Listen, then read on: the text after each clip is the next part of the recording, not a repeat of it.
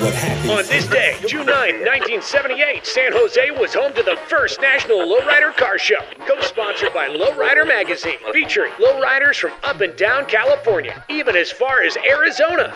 A car-hopping championship, and for the first time anywhere, measured by laser beam for accuracy.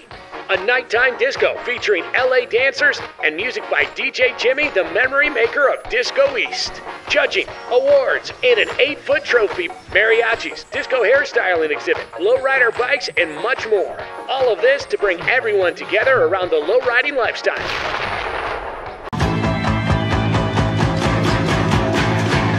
So that was a 3-day show.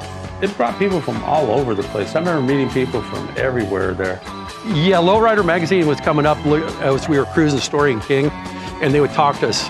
One of the founders of Lowrider Magazine, he was from San Jose State.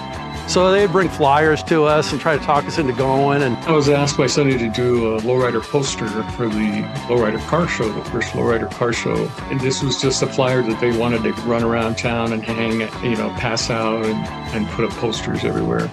And so this was a promotional poster for the event. But again, I created another collage. I had the car and I had this depth of the fairgrounds. Everybody could relate to it. Yeah, that's my fairground. It was one of the very first shows of that level in Northern California. Now remember, LA was having big shows back then. And Lowrider Magazine was an embryo, just coming out. So this was a Lowrider Magazine first ever show in the Bay Area. Everybody was buzzing about it, and there was no social media at the time, so everything was word of mouth. Everybody knew about it. It was like the biggest thing in Northern California. They had an open day on Friday where we could come in, I'm gonna say it was probably from noon till 4 o'clock, and you could just show up. And I was fortunate enough that I got off work early, was able to get there in the afternoon and bring the car in, get all set up. And then they opened up at night to a small crowd. Then Saturday it was a large crowd. And then Sunday it was, of course, packed, and then with the awards and everything. This was strictly lowriders. The other car shows, they had large car shows. Some of them weren't professional, you just show up for the day. And others were hot rods, boats, cars, motorcycles. And this was strictly lowriders. And the ones they invited into were all the upper end type cars. From Southern California, there were a few clubs. And there may have even been some of the Imperials there, I'm not sure. I know the Dukes were there, some of the older cars to fill in. So it was a large show. And it showed San Jose area what Southern California cars were like. I said, you know, Sonny paid for the Dukes to come up. My brother was in the car club, and they paid to bring their cars on transports because Sonny wanted those cars here in Northern California because nobody was doing that.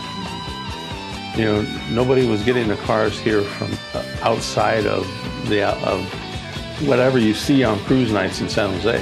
I'd been to the Grand Nationals up at the Cow Palace at the time. They'd moved from Oakland to the Cow Palace, and competing with guys that had hot rods and other things, there was a uneasy feeling with them and lowriders. It was rather refreshing going to the lowrider show because the element is completely different, and you're not uneasy about it. There were no racial tones or anything as going to the Grand Nationals where you got them from other people. They invited me to come because I was DJing at Disco East. In fact, there was a write-up in there. We hooked up a big mirror ball light and everything, and I said, Disco comes to the Santa Clara County Fairgrounds, and we put an explosion effect. And I busted out Rick James, you and I, and people were like yelling on them. And the Caprice I bought brand new. I was working at Courtesy Chevrolet at the time. So I took it was black with black interior, hit all the hydraulics on it. The cylinders were put in the rear upside down in the front, ran the hose through the frame and into the trunk, and then I used a single pump with 2 Adel dumps on it, and then just 2 batteries, so it was a 1 pump. I won best hydraulics on that for not being able to see anything, and then the rest is history.